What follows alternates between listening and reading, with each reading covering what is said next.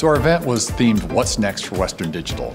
And we picked that theme because today we refreshed the entire portfolio. New HDDs, 22 and 26 terabyte, new SSDs, client products, consumer products. We have extraordinary strength in two separate areas: magnetics, solid-state memories.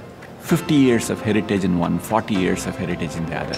That depth of experience creates opportunities for us. The diversity of thought, we are able to create products nobody can.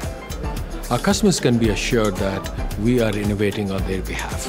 And the innovation comes in the form of building some of the highest capacity drives, thereby providing also the best TCO possible.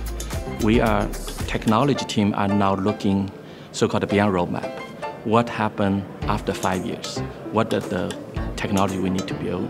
What kind of a problem our customer will see? There's going to be a lot more content being created, and all of that content needs to be stored somewhere. The partnership with Western Digital will allow us to scale our infrastructure rapidly and efficiently and provide the best-in-class performance for our customers.